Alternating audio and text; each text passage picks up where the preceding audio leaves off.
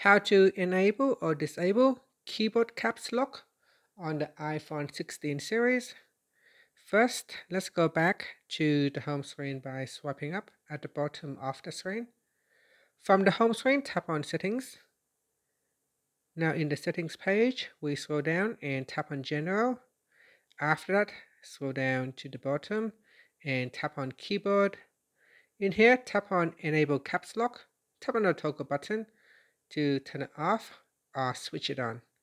When you turn this on, you'll be able to cap lock your keyboard. So here, if I open up my Note app, and I will bring up the keyboard.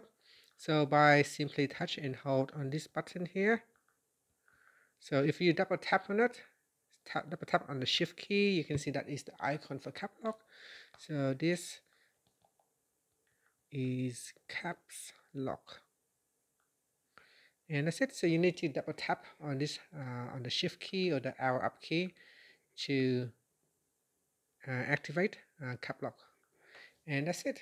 Thank you for watching this video. Please like and subscribe to my channel for more videos.